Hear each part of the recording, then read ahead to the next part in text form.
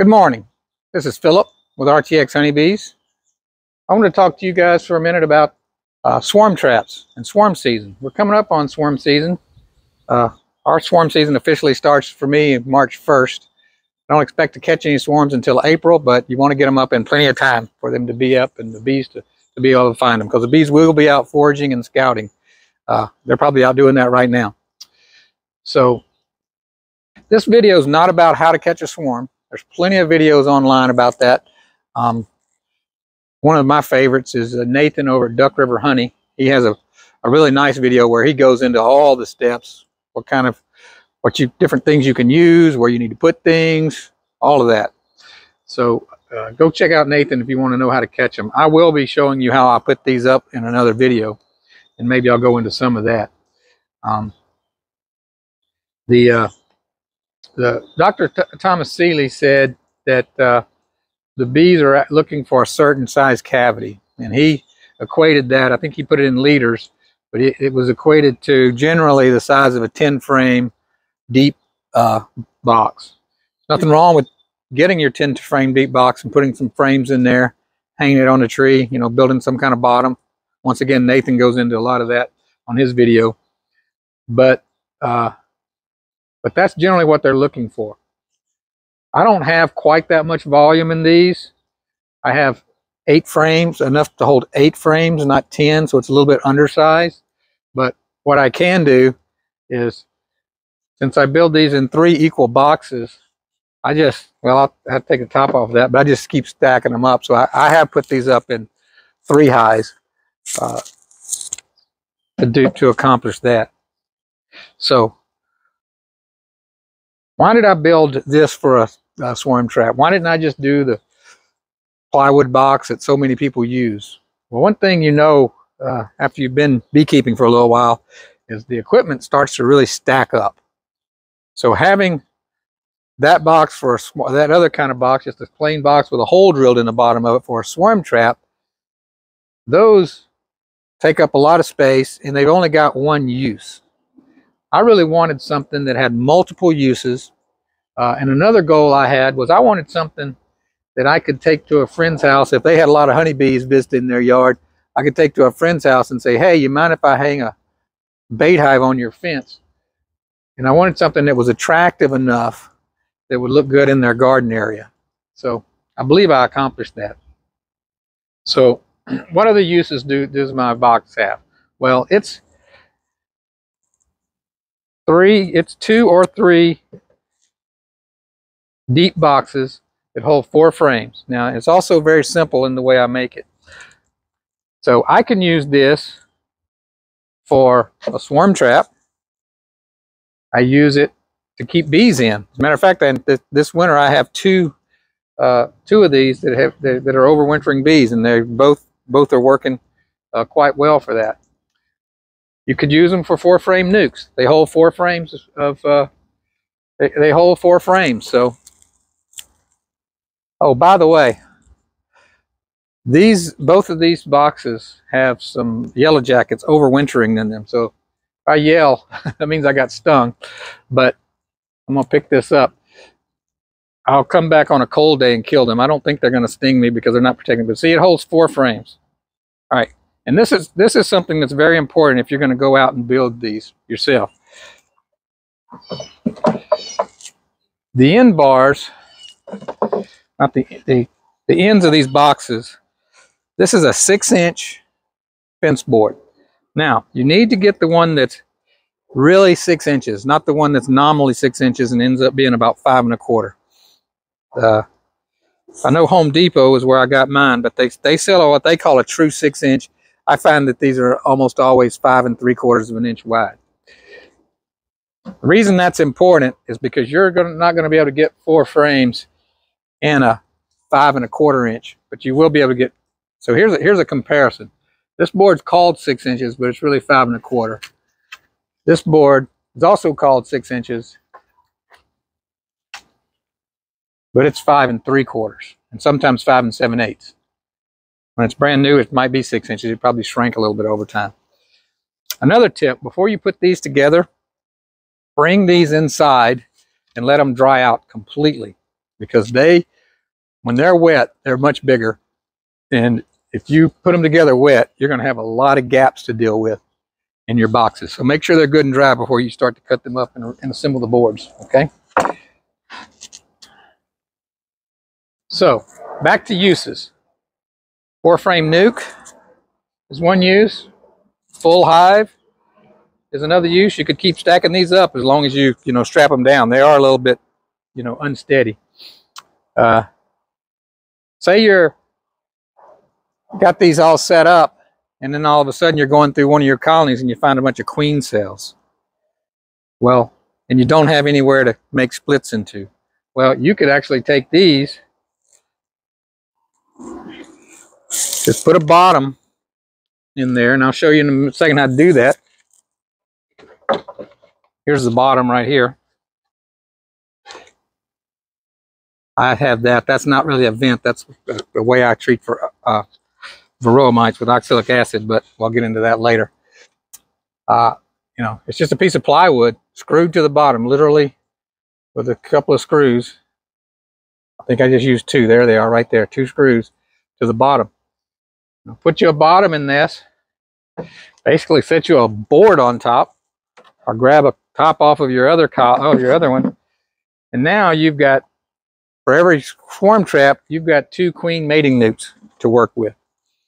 So, well, I'll tell you what, let me talk to you guys about the different versions of this box. I've been building these for 2 years. The first year I built them, I made these pieces right here that overlap 1 inch.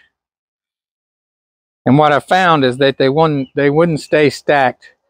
The wind would blow, and I had to use, like that one up there on the fence, I had to use a strap to keep them together. And I didn't like that. I just don't think it looks kind of tacky to me. So I changed that up a little bit, and I made it this deeper so I can actually put screws in and hold these boxes together. So you see that piece on the bottom. And another improvement I made is I sloped the top slightly so it'll shed water. The bottom of these are rabbeted because when you build these boxes out of these fence boards, they're going to be warped. You can see a little warpage there, and they're not going to stack perfectly. So I cut a little rabbet in there to give these a little bit of play. So you put that on there. There's just a little bit of just enough play so those will actually stack. If you didn't cut that rabbet into this piece, they're not ever going to go together correctly. Another thing I did differently was the first version of these, I cut a little frame rest into this piece, and then I ended up having to add a piece anyway because this is too thin to really get a proper frame rest. So now I just cut these a little bit longer, and I attach a piece of 5/8, just an extra piece of fence board. See, this one I maybe got a little too wide, so I actually just added another piece. One thing I do with these is I season them. But I'll take wax and I'll just wipe it on the inside here with a roller. Just roll it inside here. And I also take some propolis and put it on the bottom, and take a heat gun and melt it in there. So I'll put some propolis in there too. A third way I season these, which is probably the best way, is what I'm doing this year. I keep bees in these. And I've got one here in Capel, I got one in Richland. But if you keep bees in there for a year or even a month, probably, they're going to propolize the inside of it and give it all that bee smell it needs. So what I'll do when I go to set up my traps this year, I'll take the bees out of the ones they're in, put them in newer boxes that haven't had bees before, and I'll take those boxes and set them up, and they'll have bee smell. This box here is a good example. It only served as a feeder shim, but the bees still propolized it quite a bit there, and between the boxes you can see all the propolis they put in there. So this box is seasoned pretty good to catch swarms. So how successful are these things? They've been pretty successful for me. 2 years ago, 2021, I lost count, 16 to 18 swarms. I caught 3 here in Capel, and I caught the rest down at the farm. But last year was just a bad year for catching swarms, I guess. I only caught 2 swarms, and they were both down in the country. So I guess the verdict's still out. I don't know if you could blame it on the box. I think it's really got more to do with just the season. But I'm looking forward to a good, strong swarm season this year. So how do I hang these up? Out of the same fence boards, I build a bracket, okay?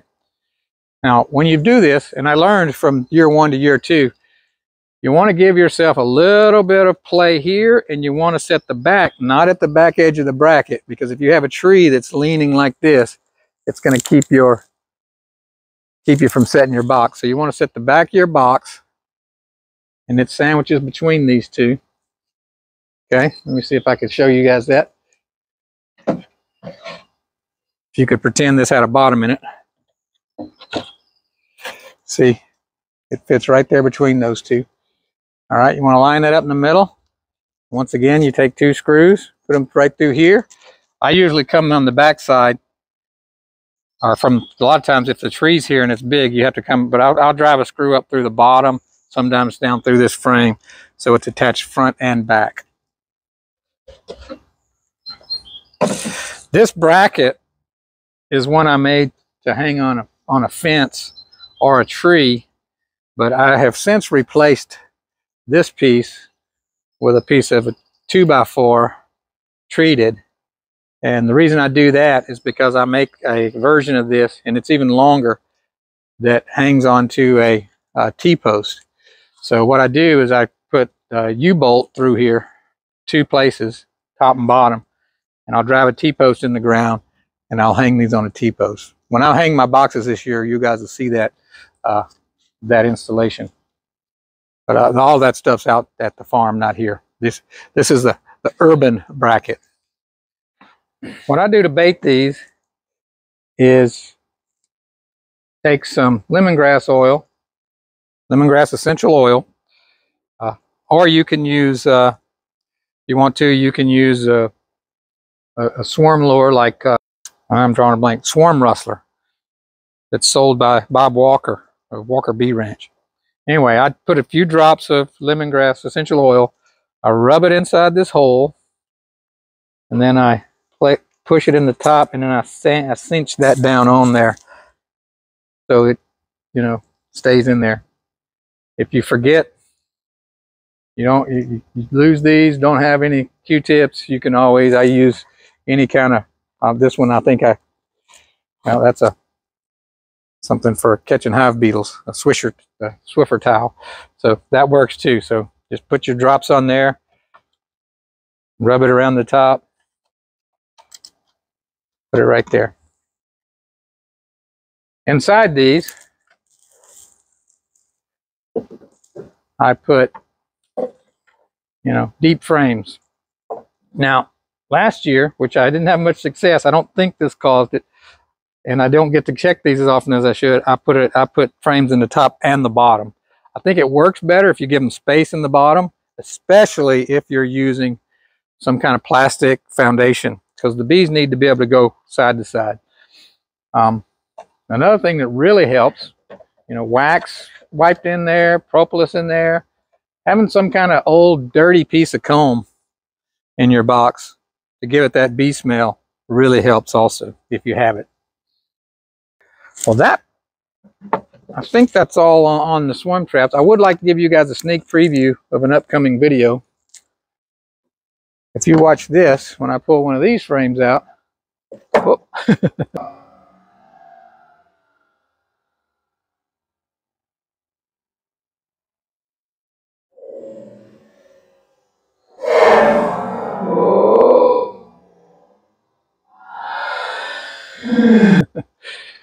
Make sure I don't get stung here. Okay, watch out. Check that bad boy out. That right there is called a Texas Deep. Something I'm playing around with. I've got these in one small colony this year, but I'm hoping to get, I don't know, two or three of my units going with these Texas Deep frames. That's a little, just a little, that's just a little preview of an upcoming video. I'll talk talk to you guys more about why I'm doing that. And hopefully you can follow along.